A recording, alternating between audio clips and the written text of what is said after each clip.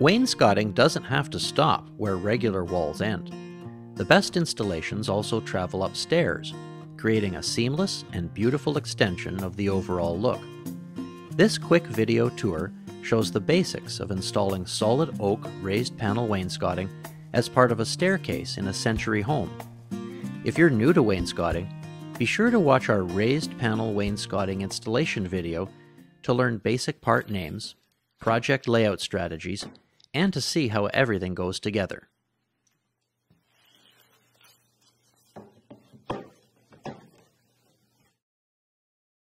Stair wainscoting uses all the same components as regular horizontal wainscoting, except that everything's installed at an angle. And your first step is measuring what that angle is. Elite Trimworks stair wainscoting kits come with stiles and rails that are longer than necessary. This allows for cutting on site to match the unique angle of your staircase. In the project we're touring here, both the top and bottom staircase rails meet the ends of the top and bottom room rails at a simple miter angle. This happens over a custom cut transition stile that is angled on both top and bottom ends. A miter saw makes it easy to cut the top and bottom ends of stair stiles at the critical angle you measured earlier. The angled top and bottom ends of the panels can also be cut and routed on site.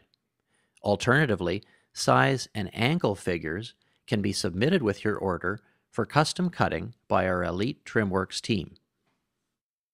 One of the best ways of dealing with the bottom rail of staircase wainscoting is by building the stairs with a gap between the ends of the rough treads and risers and the wall. Make this gap wide enough to allow the bottom rail to slip into it, with finished treads and risers installed tight to the face of the bottom rail later. With the bottom rail in place and the stiles and panels cut to the appropriate angle, install the transition stile at the bottom of the stairs, then a panel, then more stiles and panels as you work up the staircase.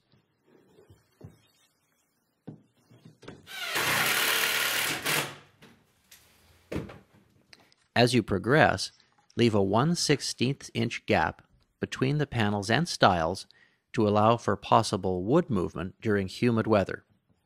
Finish up by cutting and installing the cap trim.